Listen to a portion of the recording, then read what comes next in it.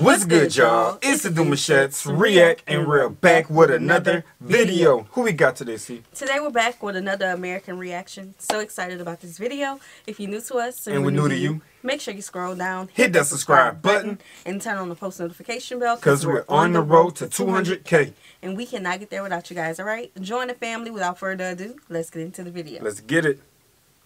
Everyone knows about the Balkans. Turkey, Croatia, Bulgaria, Serbia, Albania, Serbia and Albania, Montenegro, Bosnia, North Macedonia,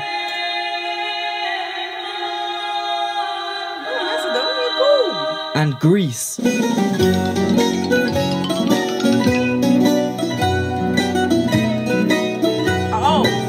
But there is another secret Balkan region which you definitely haven't heard of. That's right, the westernmost province of Turkmenistan, aka North Korea but worse, is called the Balkan region. It's completely unrelated to these beta Balkans, and this is the first picture that comes up when you search for it. Now honestly, I couldn't find out too much about this elusive region. TripAdvisor says there are 4 things to do, even though it's the size of Bangladesh. There are 4 types. Hold on, 4 things to do is crazy, because last time we did, you know, any video of the Balkans, the energy was here.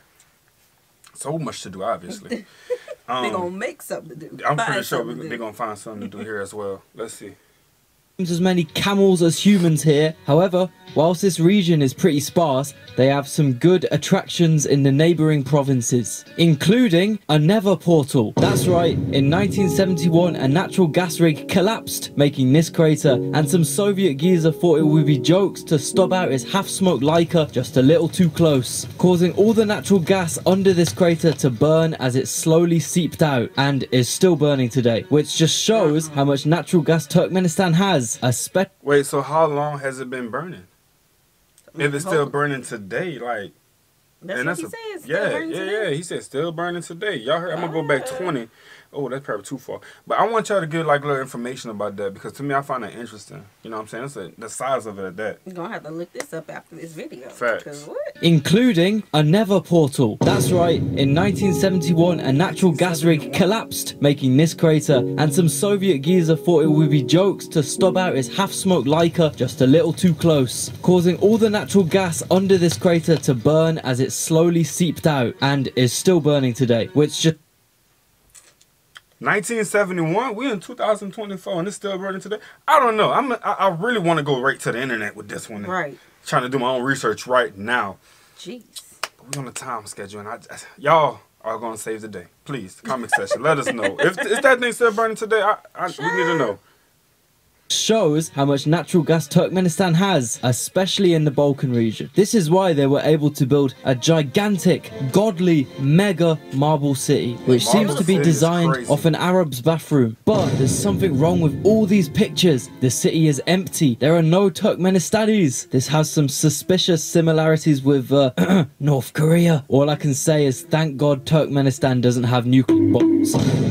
Now, to understand why Turkmenistan isn't stonking rich like these countries, you need to go right back to the start. This land area was first habited in the 11th century. For context, this is when the entire Balkan region here was controlled by Macedonian emperors. However, in these Balkans, the Turkmen were nomadic and their life was generally centered around these fluffy camels and this river. And it stayed like that until these guys came along. Turkmenistan was annexed by Russia even before the Soviet Union because of its untapped gas and oil. However, the point of the USSR was that it could operate as a gigantic isolationist mega nation. That way it would be calm for them to really pick off America or Europe or China or South Korea, because sanctions and a lack of trade wouldn't hurt the Soviets. You know, if you wanted wine, you'd get it from Georgia. If you wanted tobacco, you get it from Lithuania. And if you wanted cotton, you'd get it from Turkmenistan. That's right, the Soviets thought it would be a great idea to grow cotton here by diverting this lake and this river into the desert. Predictably, this really f***ed over Turkmenistan. When the Soviet Union collapsed, no one bought their cotton anymore, therefore there were no jobs and there was also no water. water. So they started selling all their natural gas at very low prices just to get some money to prop up the economy. And they actually did very well at this because most other natural gas exporters didn't want to trade with Turkmenistan's neighbors for some reason. And it looked like Turkmenistan could raise up the prices, encourage a private sector, and be the next Dubai. But they didn't. And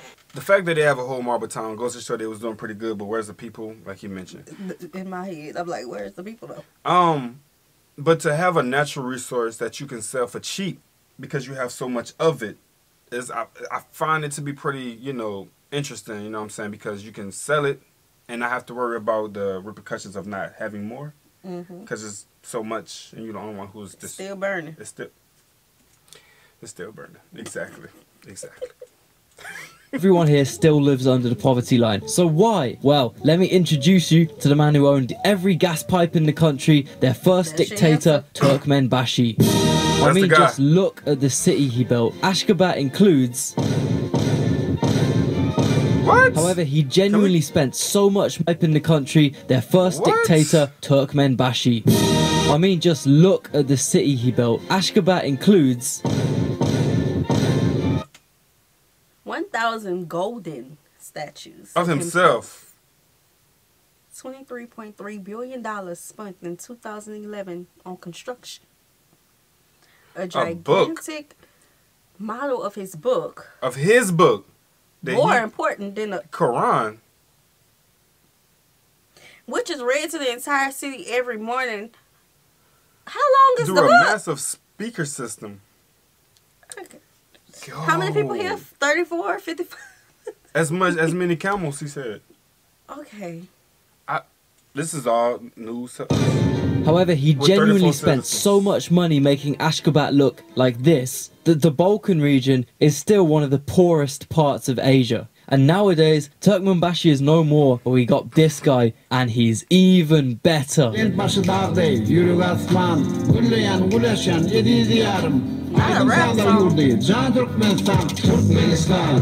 that was him and his grandson rapping. So I started seeing some similarities between these two Balkan regions. For example, the barbers are held to very high regard. We all know that Balkan barbers can be found performing their skill of destroying hairlines all across the world, and Turkmenistanis love their barbers so much that when Turkmenbashi died, he didn't pass the crown down to his son, he passed it... I've seen it a lot. You should do it. You like, you know, grooming yourself. No. At least once. Get all the hairs in your nose. I'm noseless. I don't have a nose. Yeah, I don't have hairs in my nose either. Whatever they're trying to take off, I don't got it no more. They be clean. How often they got to do that, though? I mean, you waxing, so you know. How often does waxing have to... They got to go back the next week. But hair on your face grow back. Not when you wax. I feel like wax does this job. Okay. It goes deeper than the actual razor. So yeah, it won't grow as much. Yeah. I'm cool. You look scared. Yeah, terrible. You see how they was doing that? No, sir. Look at that. Can be found performing their skill of destroying hairlines all across the world, and Turkmenistanis love their barbers so much that when Turkmenbashi died, he didn't pass the crown down to his son, he passed it down to his barber. Some other similarities are they both love statues, they have amazing hat taste, they have problematic neighbors, and most importantly, they have flags, mostly. Alright, yeah, we're gonna stop it right there, man. The Balkans with a whole new twist to it. Definitely didn't see the side of this coming. Over 1,000, I believe, over 1,000 statues is crazy.